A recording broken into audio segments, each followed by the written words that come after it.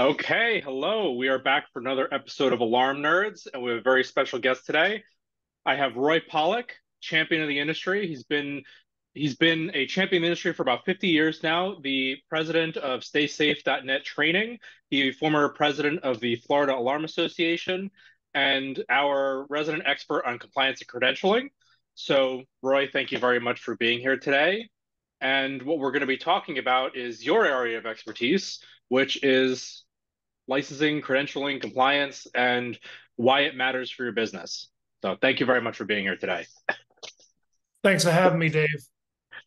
So why don't we just jump right into it? So let me start with this. So when you look around the country and you look at some areas require such extensive experience and qualifications to operate, and some states don't really seem to care. Why, in your opinion, do you feel that our industry is so heavily regulated in some areas? And using, you can think of whatever example you'd like, but looking at an area that is heavily regulated, like where you are in Florida or where I am in New Jersey, why does that exist? Has it always been that way? What's the need for this level of oversight?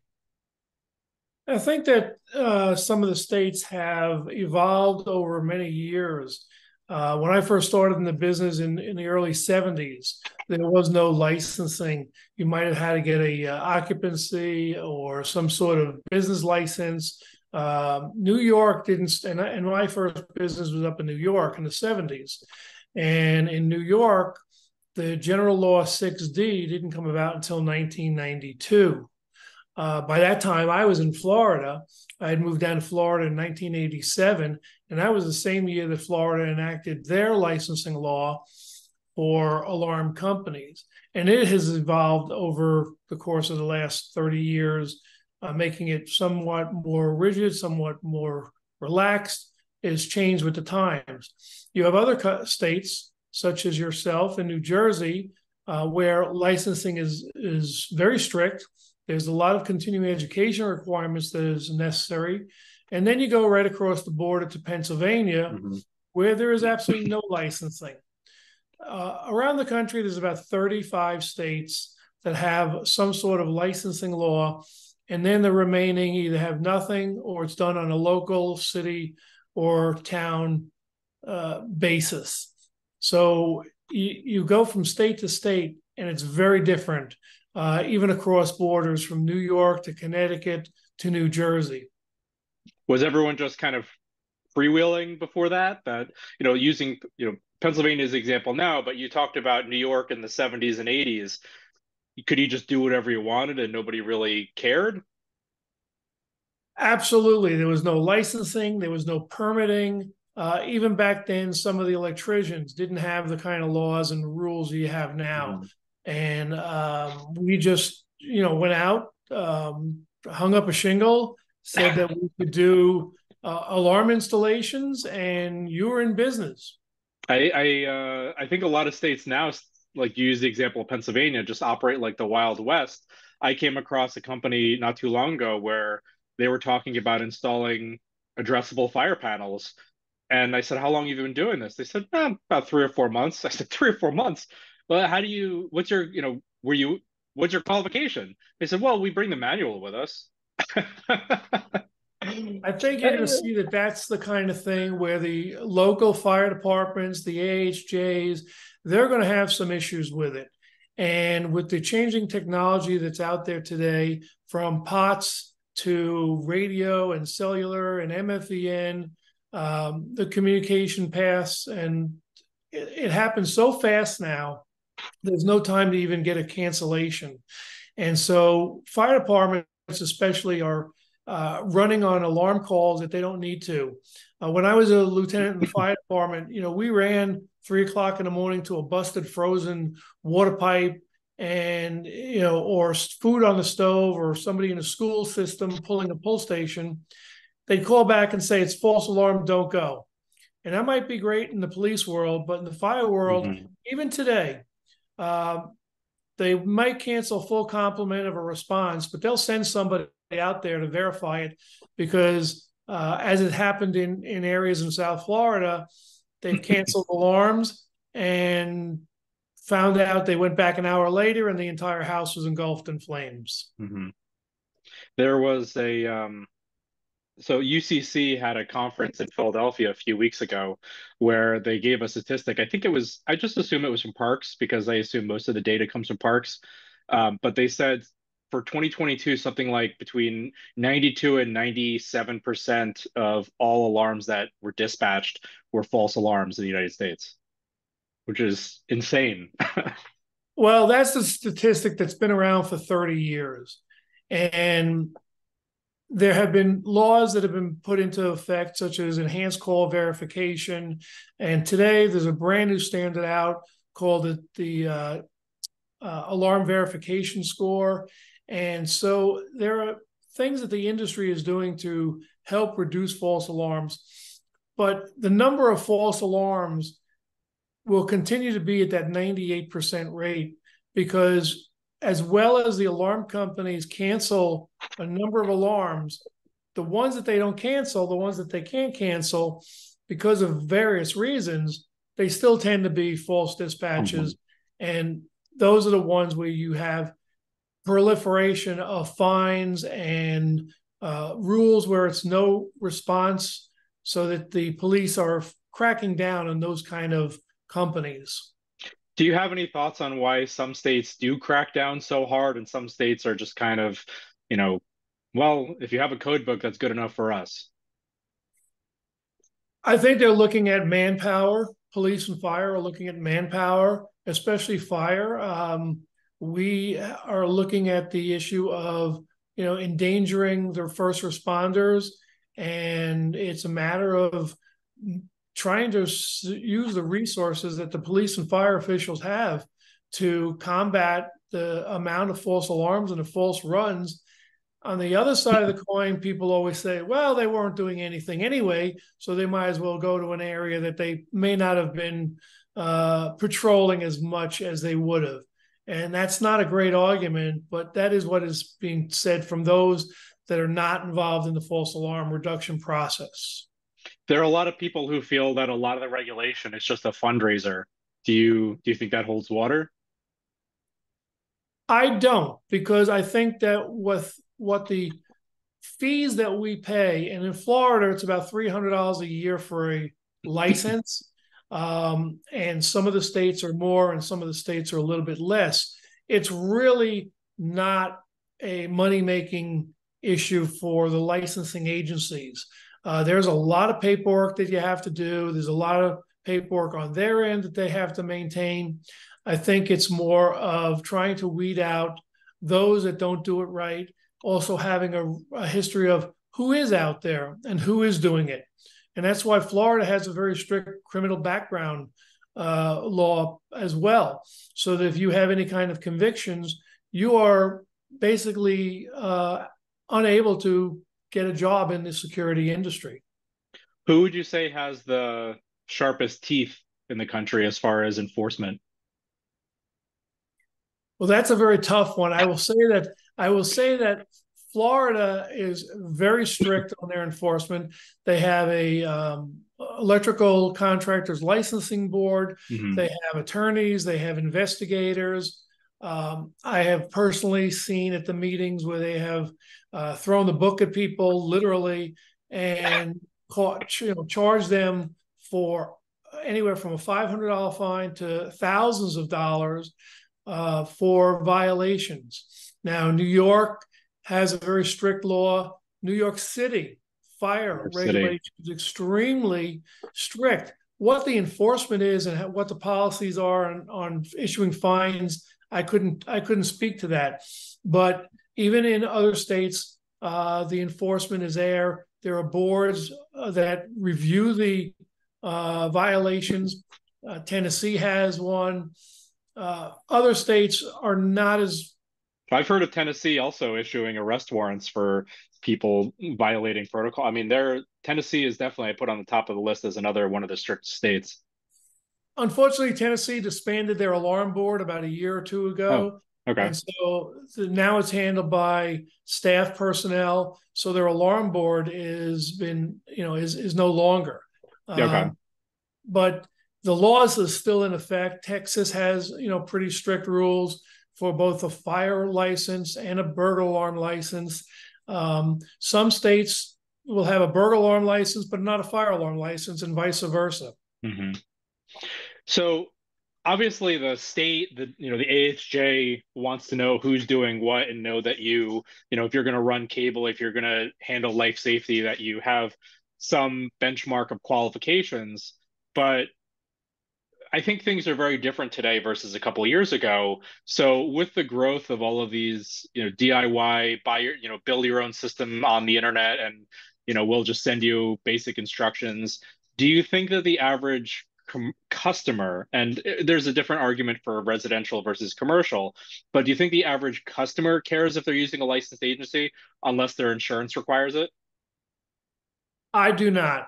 I think that the DIY customer is the kind of customer that is either going to purchase the equipment at the local big box store or order it on the internet and then have some sort of arrangement for monitoring or self monitoring today, where it goes to their phone, it goes to their iPad, and they can make the decision on dispatching someone or going back to the premises themselves.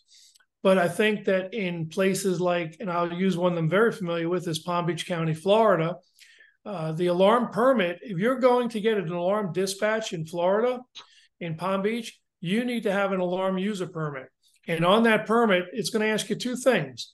Who is your monitoring company and who was your installing company? Mm-hmm. Now, if you do it yourself, you'll put down yourself. But if somebody else is going to be monitoring, they need to also be licensed. And without having a licensed monitoring company, they're not responding.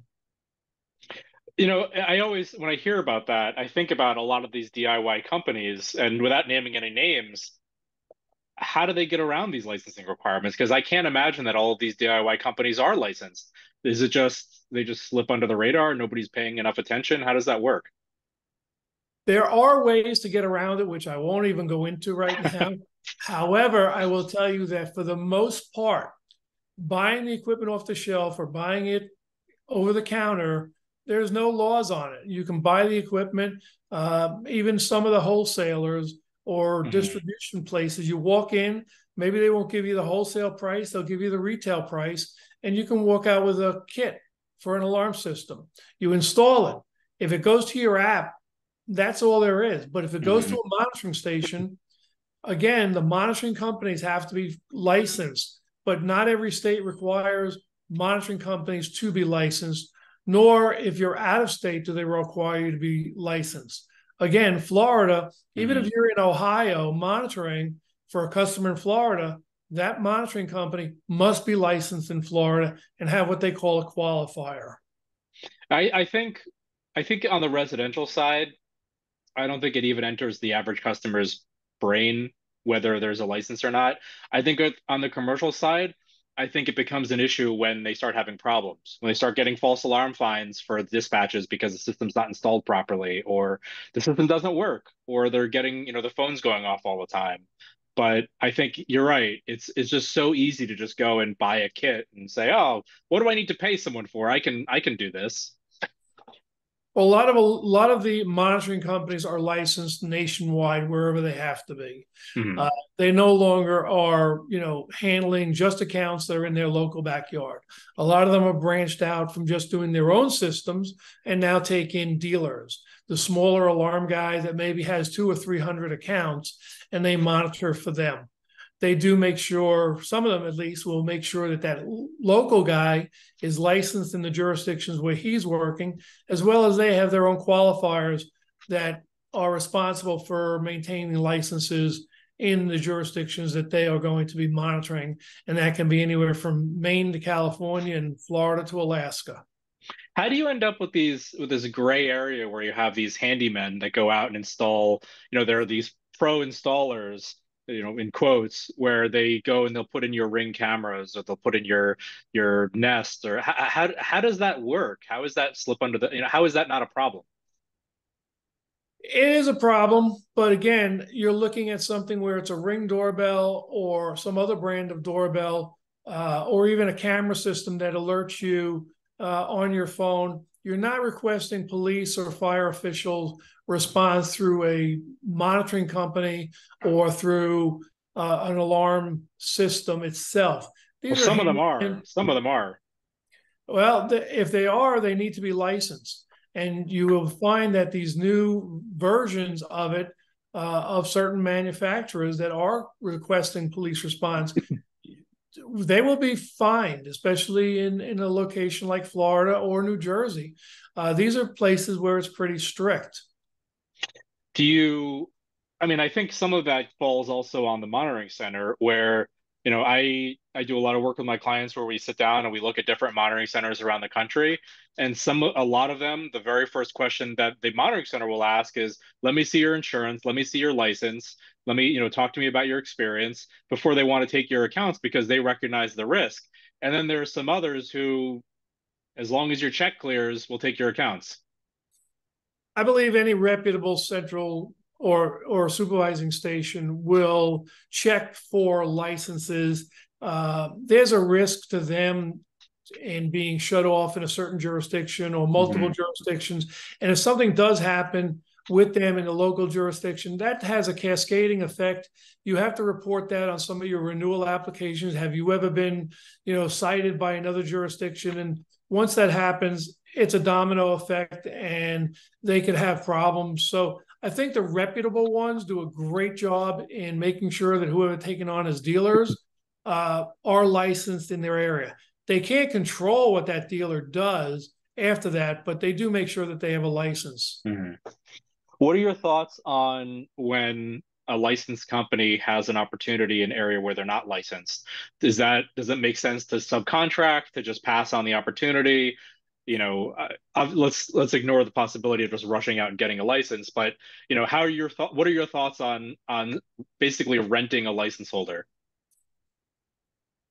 Renting a license holder is, in most cases, the way you term it, it's not proper, it's illegal.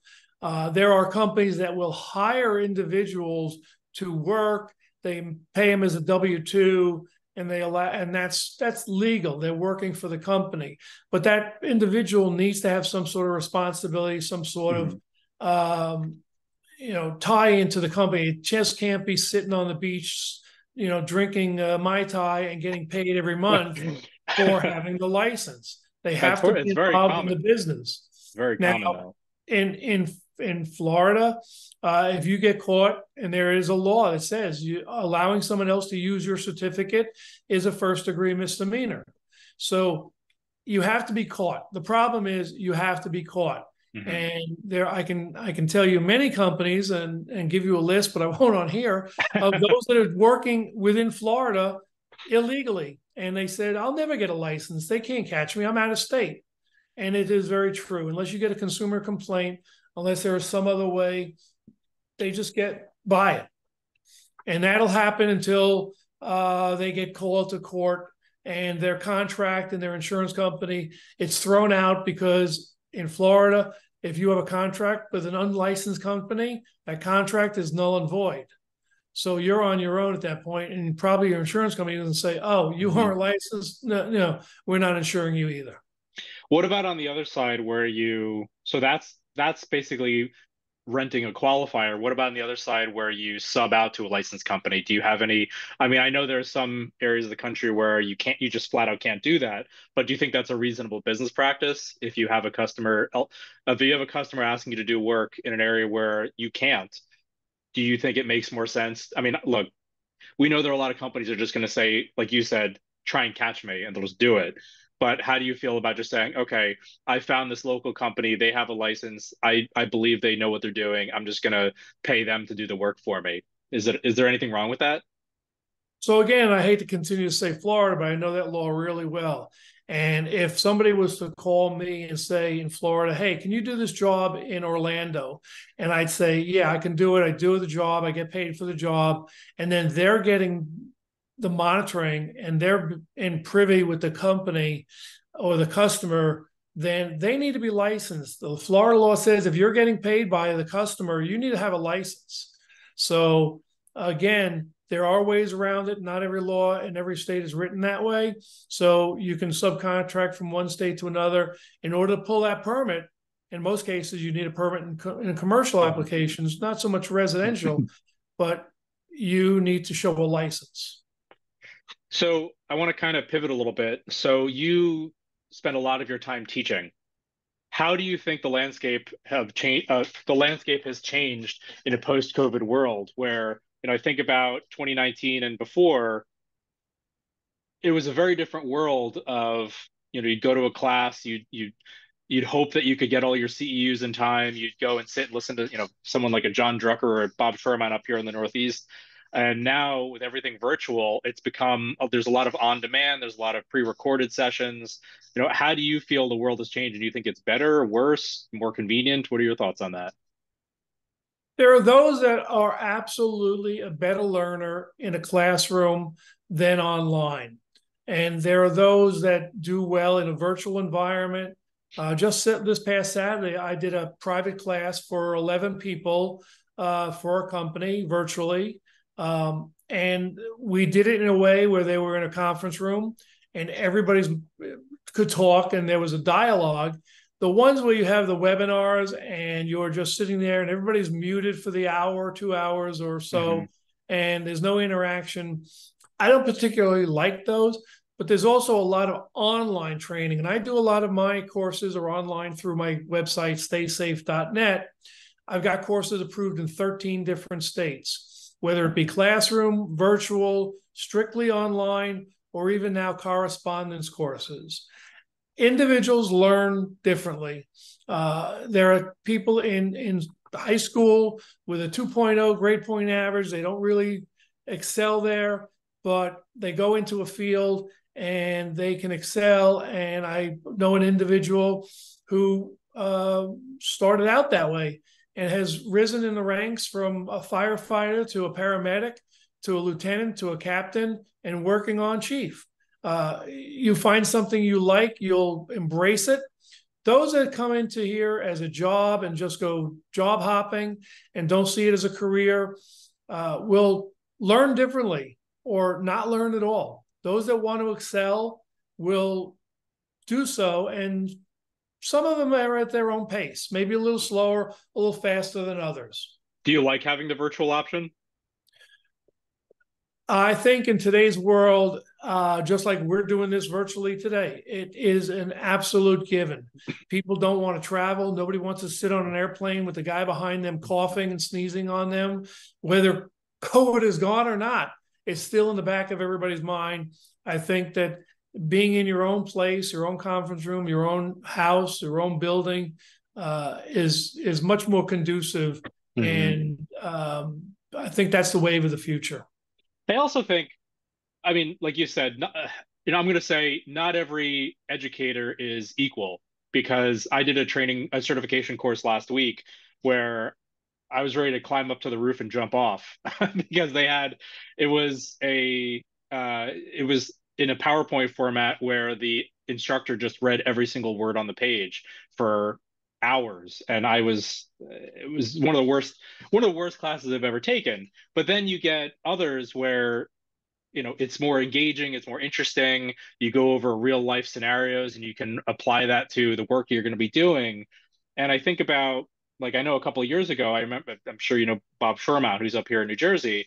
So when he started offering some of his classes online, it was great because you no longer had to take a day off of work to go and spend all day in a classroom. Now you could, maybe you have a long commute home, you're sitting on the bus or on the train, and you just pull out an iPad or your computer and you just start watching the recordings. Or maybe you log in virtually in the evening and pay. I think it's a great option. Depending upon the quality of the instructor, the quality of the course, how long it runs. There are some states like Maine, you have to be online 15 hours, other states 16 hours. That's a long time. Now you can stop and start and go back to it anytime you want, but that's a lot of training Hmm. hours. New Jersey is 36 hours. So it's a lot of time that you have to spend doing classes. Florida, it's 14 initial, 7 renewal. I think the ones where you can do in 2 and 3 or 4 hour bursts are much better than having somebody trying to sit in a class for 2 or 3 days, losing interest, falling Hmm. asleep. And of course, when you do that, you're also taking time away from the field, and that's in the back of people's minds as well. Hmm. So yeah, I think about I kind of circling back a little bit. I think about one of the classes that I took back when I first started pursuing my first license, which was the instructor said, when you're in the real world, you can pull out a code book, you can look up the answers. I don't need to teach you how to remember everything. I'm going to teach you how to navigate and understand and apply this to your work. why do some why do some states have closed book exams where they do expect you to remember every single how many inches from the wall and how many you know uh, in the real world you don't have to remember all this. Why is this a requirement someplace? I think it goes back to regular schooling where you sit for the SATs or you sit for your final exams. And that's how it was done back then Hmm. in school. And I think those that have moved into the licensing world, as far as from a government standpoint, that's how they see it being done. Hmm. Uh, Others, exactly like you said, you've got all the resources. I've got 30, 40 books on my shelf right here, going back to 1987 code book. Uh, because it's a wealth of information, and at any time you can go, you can look it up, have it in your truck. You keep the latest one in your truck, and you can refer to it. Or if you meet with an AHJ, say, Hmm. hey, I did it this way because the book said, but show me what you want, and have a dialogue with them. It's always best to have a dialogue and not be antagonistic towards them, and it works out much better. Yeah, I can't imagine having to operate in a world where you had to say, okay, wait, let's see, if I'm going to do this, then I have to do that, and have to try to remember every single minute detail of the code. In real life, if you don't know the answer, you can pull out the book and say, all right, let's see, this chapter, okay, let me call the fire marshal, let me just confirm this. So I think I appreciate the jurisdictions that are more realistic about what it's going to be like after you get the license.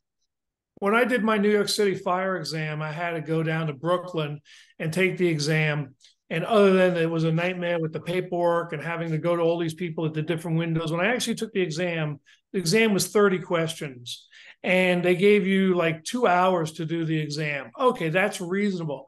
On the other hand, when I took my Texas burglar alarm exam, it was 144 questions and in 2 hours. That was too many questions in too Hmm. short a period of time. And a lot of people fail those exams because they just don't have enough time to go through it.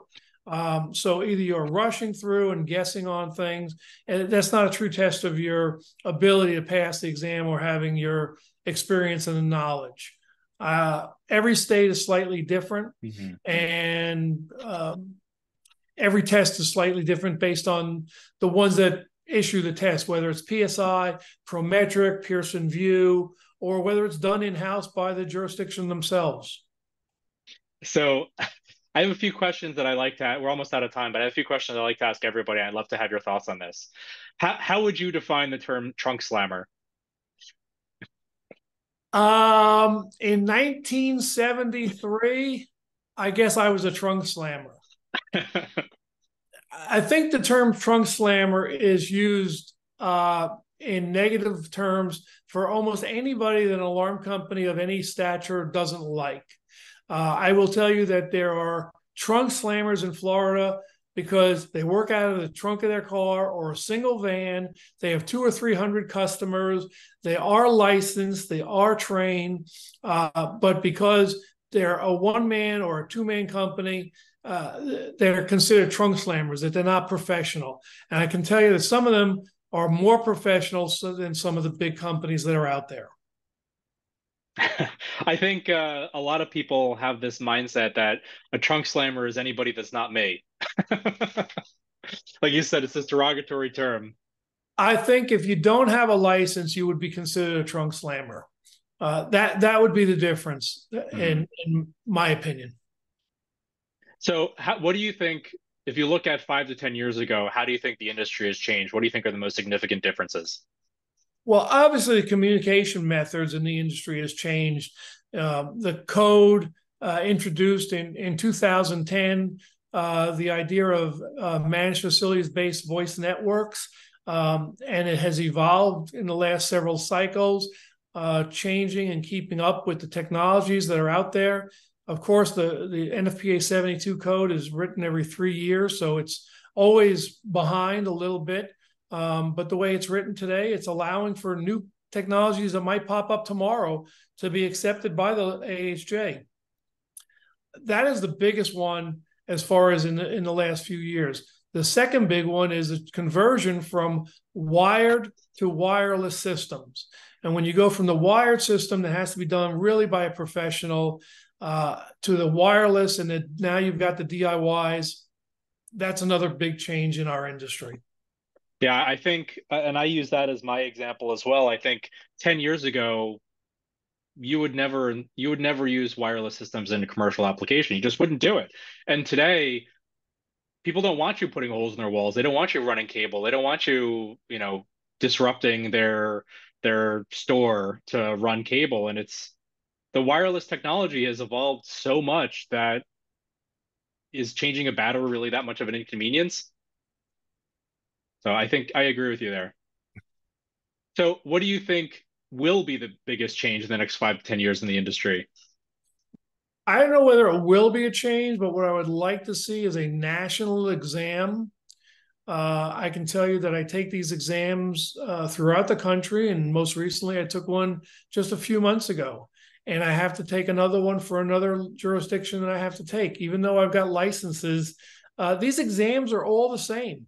They come out of NFPA 70, NFPA 72, maybe the life safety code, but they're all the same. And if you pass one, why can't you use that Mhm. as a way of getting your license elsewhere? Um, Do you think I that's think that realistic that there would be just a national certification? I think there's a move, and has been a move to try and do that. What's holding it back is obviously the finances. And I will tell you that if the law was written in such a way that there was a single exam recognized nationally, but then you would have to pay everybody in their states for Mhm. getting the license because you passed the exam, it would be a welcome change. But I think that's still very far off in the future, because states look at themselves as independent and not Mhm. considering what goes on in another state. And I'll tell you that New York City, fire rules in New York City are so different than the fire rules that would be in Nassau County, just 20 miles away, Mhm. still part of New York State. Well, you're right. I mean, you'd have, Tennessee would say Texas or Oklahoma, they're following a different year of the code, or they have different, feelings on whether you need licensing for running data cable versus fire cable. And I think there'd be a lot of butting heads as to, well, I don't want to lower my standard, or, maybe a state like we brought up before, I don't want to, I don't care about these things. Why are you telling me I have to enforce this? I think it's a great idea, but I think it's going to be a lot of pushback. In Florida, there's an exam for an alarm company or anybody doing anything that's low voltage, and one is for anybody doing high voltage, an electrician. In Hmm. Tennessee and Oklahoma and several other states, you have multiple exams. So Hmm. one's you got to sit for burglar, then you got to sit for fire, then telecommunications, and then monitoring. So some states break it up, and you have to take 5 different exams to do the 5 different disciplines, even though it's still all related to one. It becomes very cumbersome, and it's hard to navigate everything throughout the country. Yeah, I think if it's, and I don't know if it's being too optimistic, but I would love to see a national certification because it would make all of our lives so much easier. You have something in that regard with NICET. NICET fire Mhm. alarms. It's recognized nationally in a lot of locations. So I think as we evolve and things change a little bit, you might see more movement towards a national exam and Mhm. national certification. Well, we can hope so. Well, Roy, we're just about out of time, but I wanted to thank you very much for joining us today. How can people find you? How can people learn more about your business? My business is www.staysafe.net. And all of our training courses are up there in 13 different states. We have everything from a 1 hour false alarm class to a 16-hour certification class, and everything in between. We have electrical courses, low voltage courses, communications courses. We run the whole gambit, and new courses are always coming up and being posted online on a regular basis. Thank you very much. And I'll post links to Roy's site in the show notes. And everyone, you know me, Emerson Life Safety. We work with your company to pivot and grow and scale. We'll help you with vendor evaluations. We'll help you with credentialing. We'll help you with picking out your help you with training. So thank you very much for joining us today, Roy, and we'll talk soon. Thank you. You're welcome.